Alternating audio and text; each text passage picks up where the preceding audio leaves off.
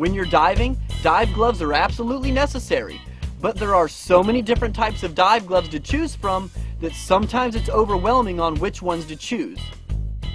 The way to figure out which gloves fit your needs best is to first determine where you'll be using the gloves and what you'll be using them for.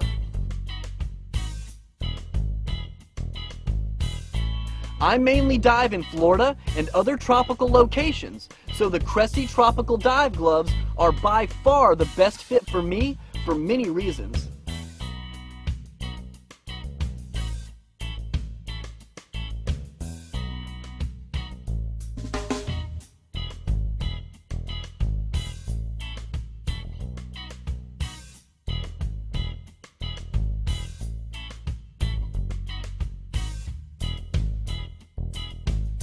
The tropical gloves are made from two different soft materials.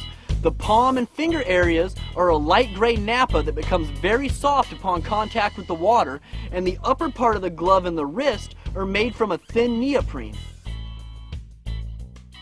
The palm and finger area of the gloves are abrasion resistant and very sensitive to touch, which is important to me when I'm spearfishing. I always have dive gloves on, especially when I'm spearfishing, scalloping, lobstering, or even on a recreational dive that I don't plan on handling anything, just in case I do handle something. Another pair of gloves that I have for wintertime dives and cold water dives is the Cressi High Stretch glove.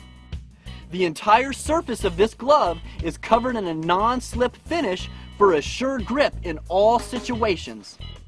They come in 2.5, 3.5, and 5 millimeter thickness, and they give an extraordinarily sensitive touch along with good protection from the cold.